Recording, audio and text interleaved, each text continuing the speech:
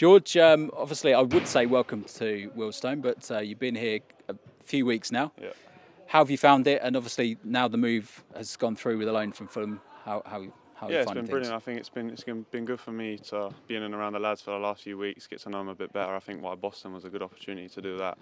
That was a good little break, and yeah, it's a really good bunch. Like, got on well with the whole lot, and I think we can really push this season to do well because the morale's very good. But yes, when I got the call a few months back saying the opportunity was around, I was absolutely buzzing because it's obviously the best thing for me is to come out and get some games, and I'm really looking forward to it.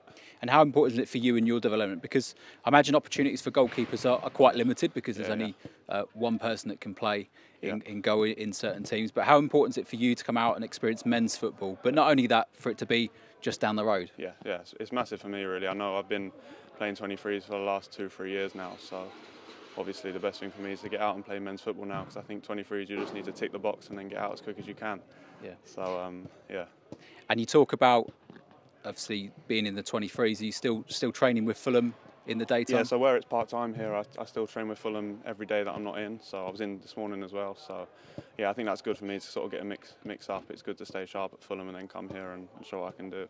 And Fulham have got some, a good record of goalkeepers. So you've had quite a few. Yeah, definitely. There's a number who have come through, and it's proven that obviously this way works. I know a number who have been the number one at the club have done this method and gone through, worked their way up the levels. So it's definitely the best thing for me. I'm really looking forward to it. And you've played quite a few minutes in the pre-season games. You must be looking forward to the season getting going and getting the league underway. Biggest thing is to come and see the fans. I think there's been a few at the away games, which is nice to see. But obviously, when we can pack it out at home, it'll be amazing. So I'm really looking forward to that. And lastly, it's the Olympics at the moment, Tokyo 2020. I hear that, well, these are your own words actually. If you wasn't a footballer, you'd be a half decent badminton player. You've done your research. I have. Yeah, with me, I've got the height, haven't I? So, no, something I played at school. So Paris not too far away, 3 years, you could make it.